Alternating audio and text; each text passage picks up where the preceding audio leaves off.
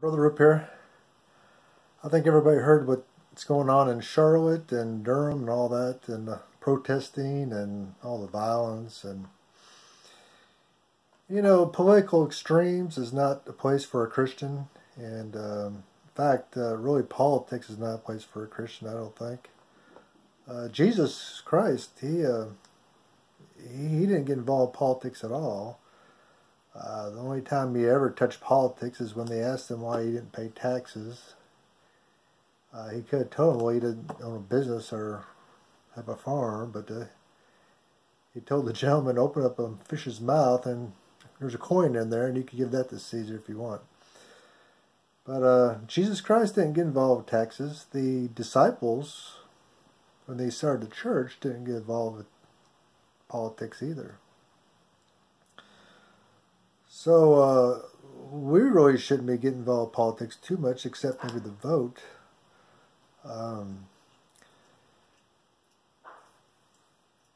There's plenty of work to do in the kingdom. We should be building up the church in the kingdom of God. If you have a job in the church and ministry in the church, that's great.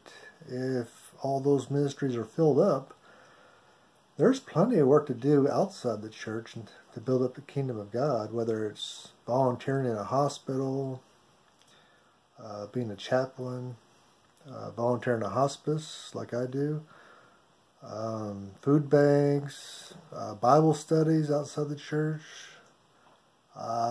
If you're getting involved with politics, you got too much time in your hand and you need to devote more time to the kingdom. If you do get involved with politics, don't get involved with extreme politics like Antifa on the left and the far-right groups. And any Christian that gets involved with politics should stay in the middle, the moderate politics, whether it's moderately liberal or moderately conservative. But we want to stay in the middle, not go to the extremes. That's not where a child of God ought to be. Anyway, thank you. Praise the Lord. Jesus loves you.